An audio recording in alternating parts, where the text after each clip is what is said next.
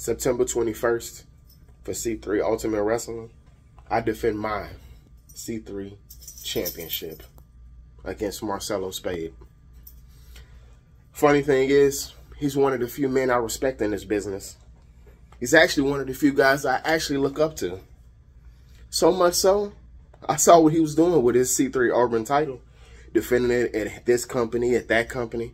So I decided to do the same thing. And then one night, after a successful title defense, which should come as no surprise, me and Rachel here, we were laying in bed, holding each other tightly as people do.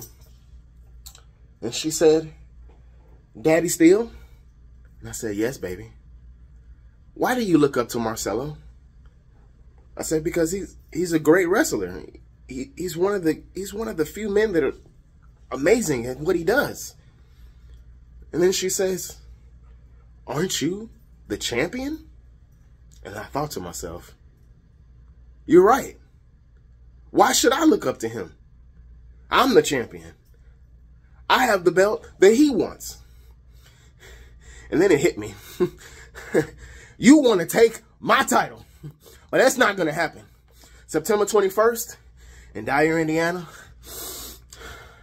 I'm not going to be looking up at you anymore. You're going to be looking up at me as you lay flat on your back as I raise my championship in victory. And you lay there sad and defeated.